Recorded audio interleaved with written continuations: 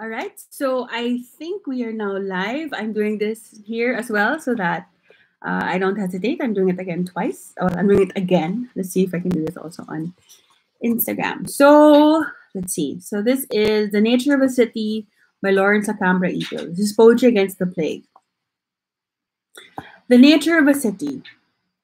The nature of a city depends on the combination of views it could be seen from, by high noon or night, by back street or avenue. The electric poles were taller than the trees, at least in the photograph, and in the distance between the fire station and that huddle of makeshift dwellings that the multitudes constituted to form the soft machinery of the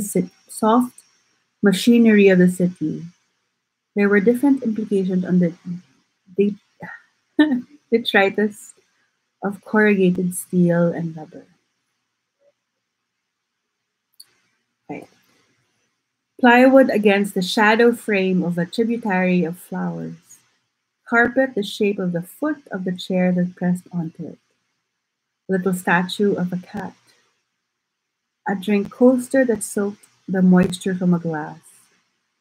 The way a body floating for days could, by the density of the sea, decompose a face faster than one could say, at a particular turn on that road, you could simultaneously see backrest, mountain, shore.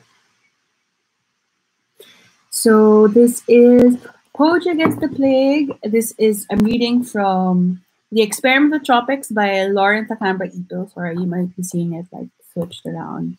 But let's try. Maybe we can do this every time, or we'll do it again. So thank you very much.